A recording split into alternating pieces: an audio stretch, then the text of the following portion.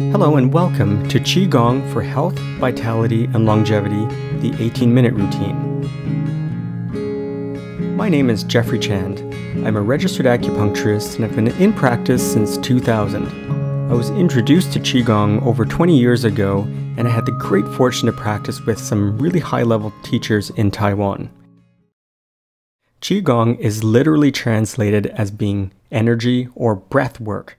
The character on the left means Qi, which is your energy, and the character on the right means Gong, which is work. QiGong can be stretching, deep breathing, dynamic exercises, which is where you're moving the entire time, static exercises, which is when you just hold a position, and visualization, meditation, affirmations, which is where you're repeating a simple phrase over and over, and focus. QiGong can be used to strengthen and relax the body, increase flexibility, reduce pain, focus and calm the mind, reduce stress, gain clarity and perspective, and create the conditions for spiritual development. There's a picture of muddy water there because there's this image within traditional Chinese culture of having a glass of muddy water. And if you leave that glass alone long enough, all the mud will eventually settle to the bottom and the water will be clear. And this is what QiGong will do with the mind. If you leave it alone long enough, eventually all the noise and the dirt and the debris settles to the bottom of the glass and the mind and the water becomes clear. So why should we practice QiGong? Well, first and probably most importantly is that it will keep you healthy. And I think we're facing a global healthcare crisis. There are a lot of baby boomers that are heading towards the age where they're going to need a lot of medical attention. A lot of these illnesses and issues that they're coming up with could have been prevented had they had a very healthy lifestyle. And so they're not aging very well. And I don't know if the system that we have in place right now is going to be able to adequately support this aging population. So having a practice like QiGong will encourage a very, very healthy lifestyle and thus reducing the need to depend on a medical system. QiGong can also really help others by helping yourself. The concept is that if you are feeling good and if you're comfortable in your body and if your mind is clear, your emotions are calm, then you can truly be there to help other people. And sometimes just your presence alone of being very healthy and full of vitality will help other people. QiGong can create the conditions for peace, happiness, and fulfillment, and it can help us feel connected to ourselves and also the people around us. QiGong was brought to China by a monk named Bodhidharma in the 5th century. When he arrived at a Chinese temple, he saw that the monks were very weak and they were sick and they could not focus on their meditation practices.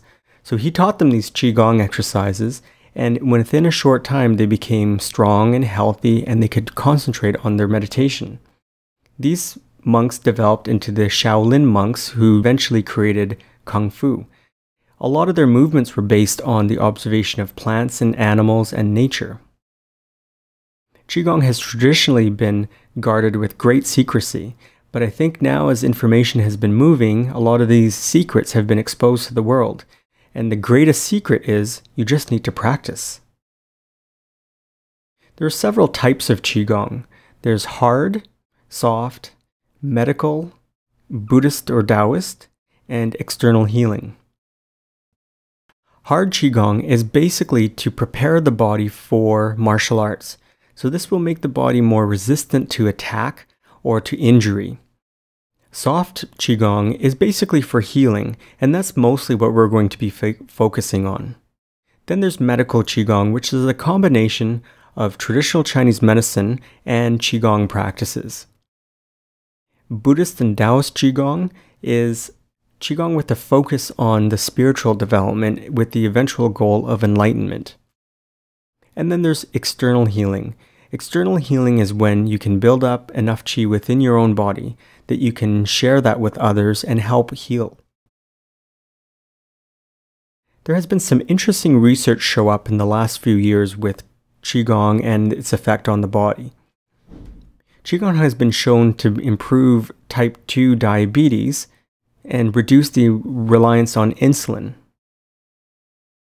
It's also been shown to be very effective at helping with osteoarthritis pain, especially in the knees. It can help to bring down the high blood pressure or raise blood pressure if it's too low. Qigong can also help balance hormones for both men and women, and yes, men do have hormone problems. It can also help prevent stroke and cardiovascular disease. And one of the best explanations of Qigong is that it reduces cortisol. Cortisol is a stress hormone that's released in the body when there's danger or the perception of danger. When you have elevated cortisol in the body for a long period of time, it can lead to a lot of different health issues. Qigong can also help with the side effects of cancer treatment. Now, I'm not at all suggesting that it can heal cancer, but it can definitely support the body and help a person feel energized and keep their appetite up and keep their weight up and keep the immune system strong during a process like chemotherapy or radiation. The best translation for Qi is just simply energy. It can be spelled Q-I-C-H-I, or in Japan, they spell it K-I, as in Ki, or in India, they refer to it as prana. The belief is that anything that is alive has Qi inside it and around it, and without Qi, there is no life. So in the body, there's Qi that's inside the body and also around it. There are 4 types of Qi: air Qi, food Qi, defensive Qi, and Jing. Air Qi is the energy that's in the air that we're breathing. So if we're around nature and trees and the ocean, then we're going to have more Qi than if we're in a building that has recycled air. Food Qi comes from the food that we eat. So more nutritious, living foods will have more Qi. Defensive Qi is this layer of energy that's around the body that acts almost like our immune system and protecting us from pathogens and weather and sounds even. And Jing Qi is your root energy. And this is kind of like the savings account of the body, where if you have excessive Qi, then you're going to store it as your Jing. And this is the area that we really want to try to preserve and not really spend this energy. So where is Qi? Qi is in the meridians, in the lungs, in the spleen, and in the kidneys. So air Qi is in the lungs, food Qi is in the spleen, and Jing Qi is in the kidneys. Qi is also around the body, and that's where your defensive Qi is. Qigong is based on the concepts of traditional Chinese medicine. TCM, or traditional Chinese medicine, was a system that was unified by the Yellow Emperor, and it's based on the careful observation of nature and a lot of experience observing patients and how they respond in their environment. It truly is a holistic medicine, and that means that it's incorporating the body, the mind, and the spirit, and how a person interacts with their environment. TCM also introduced the concept of Qi and meridians, yin-yang theory, and the 5 elements. And all of these aspects are incorporated into traditional Qigong practice. Yin-yang theory is based on the dynamic balance in nature. So we have yang energy and yin energy. And the idea is that we want to have it balanced in the body in a state of dynamic balance. So meaning that it's changing all the time. It's like balancing a ball on your hand. You don't just put it on your hand and keep it there. You need to keep adjusting as time goes on. Yang energy is very hot, warm, moving, active, and bright, like the daytime, like the sun. Yin energy is very calm, cool, quiet, damp, like the nighttime and the moon. There are many ideas and concepts within yin-yang theory that's very, very interesting, but just keep in mind that you want to keep a dynamic balance between your yang energy and yin energy. 5-element theory is a very fascinating concept. It's the idea that there are 5 elements in nature: earth, metal, water, wood, and fire. and they all interact with each other. This concept can get very complicated, but it's very fascinating when you really get into it. It unifies the meridian theory and yin-yang theory together. Qigong practice incorporates the aura and the chakras. So the aura, of course, is the energy that's around the body. And then the chakras are the energy centers that are in the body. There are several different chakras in the body, or energy centers. You don't need to know them all. The most important one is this first one here called Dan Tian. Dan Tian means lower heaven, and it's 3 inches below the navel in the center of the body. Now, when you're doing Qigong practice, at first you may be just learning how to do the movements, but over time you will start to feel a warmth and a presence in that Dan Tian space. It may feel a little bit warm or heavy or glowing, and the idea is that you should be breathing into the dantian, making it stronger and bigger and more warm. And once that dantian spot is strong, then you can work on the next chakra, which is the heart center. And that's called Shangtian, which means middle heaven. And it's in the middle of the chest above the solar plexus.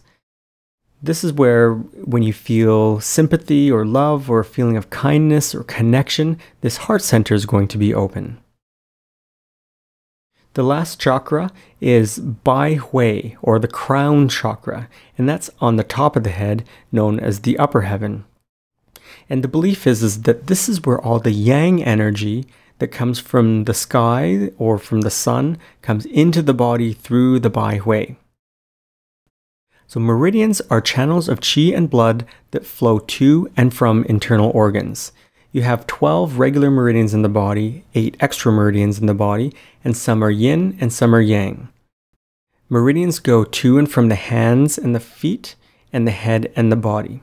Now, you don't need to know all the different meridians, but what's important to know is that in the first stage of Qigong, you're trying to get all these meridians to flow smoothly, all the qi to flow smoothly within them. The 2 most important meridians are the Du and the Ren meridian. So the Ren meridian is in the front center of the body, and the Du meridian is in the center of the back of the body. So these are the most essential meridians for Qigong practice. Now, there are a few acupuncture points that are also important. I will just briefly mention these here. You don't have to focus on them. The first one is called Yang Chuan, which is kidney number 1 that's on the bottom of the foot. Now, if you activate this point, you will stay connected and grounded to the earth while you're practicing Qigong. The second one is called Lao Gong, or pericardium number 9, and it's in the center of the palm. The belief is that this is where the energy comes into the body, and when you get to the point where you can externally heal people, then this is where the energy will be leaving. Ming Men is on Du number 4, the Du meridian number 4, and it's directly opposite to Dantian, which is exactly the same point as the Dantian chakra. But Ming Men is on the back, Dantian is on the front. So here are the foundations and fundamentals of regular Qigong practice. The first is this idea of the umbrella holder. You know when you go into a store and it's raining outside and you have a really wet umbrella? Most stores will have a little holder where you can put your umbrella there when it's all wet. And then you can go and do your shopping, and when you leave, you can pick up your umbrella and take it out with you. Now, the idea with Qigong is that when you go into a practice, you want to leave your wet umbrella at the door and then do your Qigong practice. And when you're finished, if you want to, you can pick it up again, but you can also just leave it there. So when you enter into a Qigong practice, try to clear your mind, leave all your worries at the door, leave all your troubles. Your problems were going to be there later on if you really need them. But invite yourself into a space that you feel like you can be calm and relaxed and energized. Now, technically, it's best to have no watches, cell phones, or jewelry on, particularly watches and cell phones. But jewelry generally is okay, but very traditional practices will suggest to take off all jewelry. Now, when you're standing, you always want to make sure that your feet are flat on the ground. You always want to make sure your back is flat. That's your lower back is flat. And when you're standing, your chin should be tucked in. So you should feel like you're being suspended by a little string from the top of your head. Now, all of your joints should be what's called soft, and they shouldn't be locked. Now, you want to make sure you're breathing naturally and deeply. Don't force your breath and don't force it to be too slow. Just breathe naturally. And your tongue should be lightly touching the roof of your mouth. And when you're moving, try to make all your movements very full feeling and have a lot of intention and a lot of awareness and mindfulness during every single movement. And try to keep your mind focused and present. And try to be aware of any qi or any of the energy flowing throughout your body. And try to stay grounded. Try to keep your weight down, grounded through that point on the bottom of your feet, and try to stay just very present. So these are just some of the basic ideas and concepts for Qigong practice. The main thing to remember is just to simply practice. Try to do it as regularly as you can, ideally every day.